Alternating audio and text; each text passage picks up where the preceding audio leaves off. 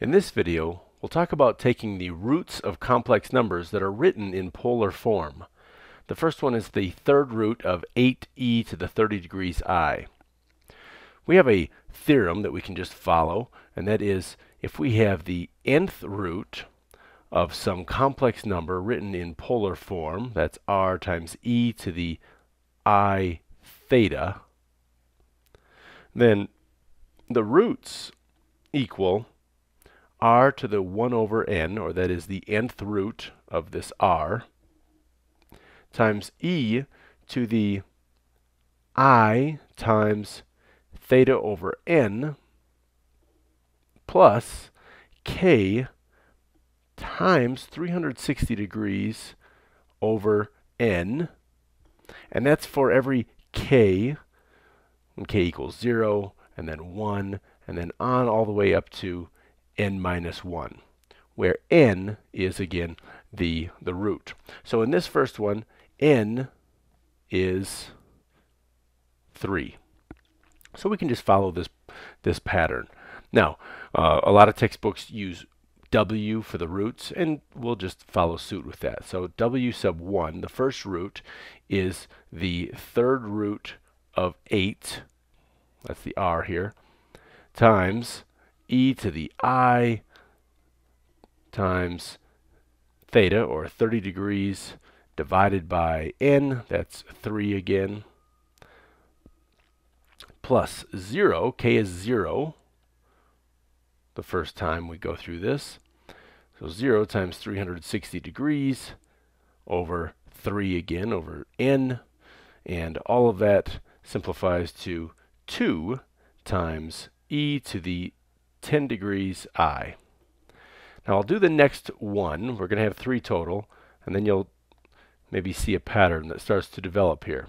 So we have the third root of 8 times e to the I times 30 degrees over 3 plus 1 times 360 degrees divided by 3. So this time k equals 1.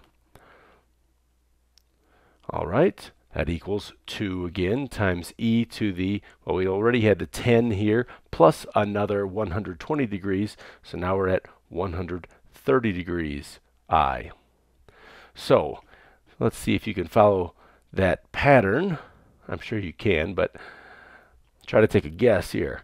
We're just going to add another 360 degrees divided by 3, or that is another 120 degrees. So I'd write all this stuff. I'll put all of this in ditto marks, because really then it's just 2 times 360 degrees divided by 3. So that's just adding another 120 degrees. So we get 2 times e to the 250 degrees I. So those are the 3 roots. So on to the next one. We are going to have 4 roots.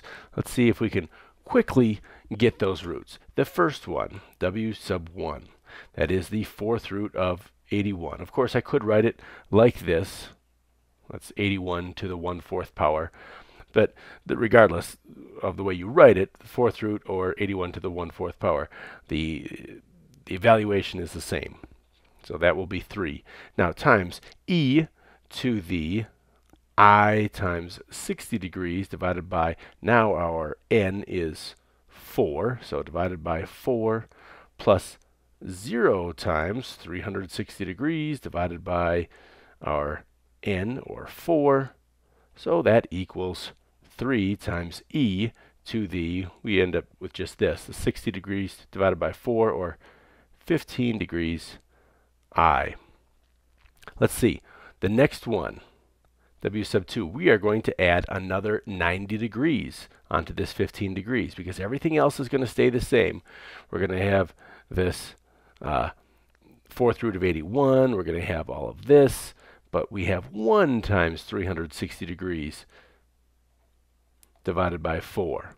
So that's going to add another 90 degrees onto the 15. So our second root will be 3 times e to the 15 plus the 90, so that will be 105 degrees I.